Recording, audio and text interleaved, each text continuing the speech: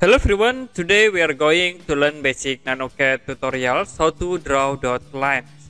As example, I will create new drawing and then you can use line tools to create line. I will create at this point with length 200.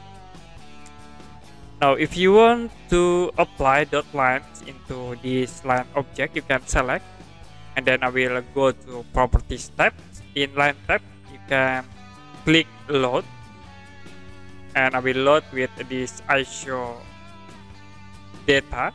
Click open. Now you can set for this lines. I will use these tools ISO dash and then you can click OK. So it will be automatically create for this line.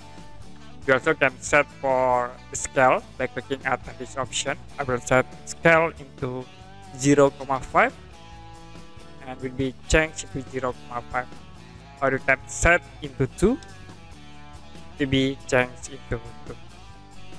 Okay, that's it for basic NanoCAD tutorials how to draw dot lines. And if you have any question about this tutorial, you can comment below this video.